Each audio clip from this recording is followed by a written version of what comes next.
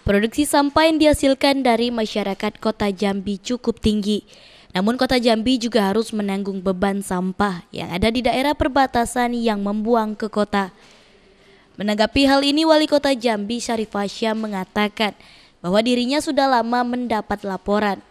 Akibat persoalan tersebut, mau tidak mau Kota Jambi memikul beban baru.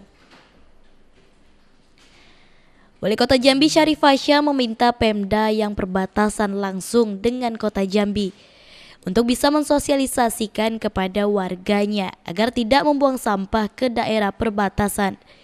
Menurut Fasha, pihaknya siap apabila Pemkab Muaro Jambi mau bekerja sama dalam hal pengelolaan sampah termasuk pengangkutannya.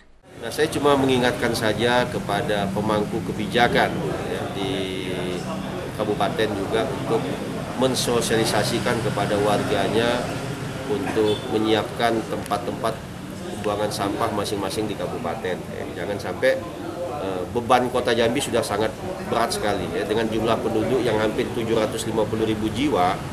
Ya, kami sendiri dengan jumlah 1.000 lebih tonase yang kami harus angkut sampah itu sudah sangat berat. Bahtiar AB, Jambi TV.